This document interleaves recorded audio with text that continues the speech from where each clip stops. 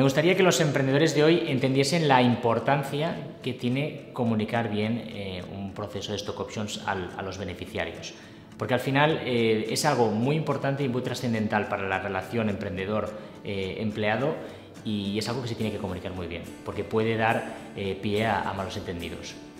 Las principales ventajas son dos: fidelizar e incentivar.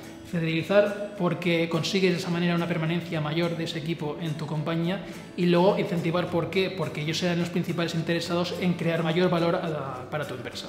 He aprendido a cómo poder remunerar con recursos más limitados que tenemos en las startups a los primeros empleados claves de nuestra empresa y los futuros empleados claves que queden todavía por venir. En testamento.com seguro que vamos a aplicar pues, un sistema de stock options o phantom shares para motivar pues, a quien consiga pues, llegar a unos hitos determinados y que se vea recompensado ese esfuerzo.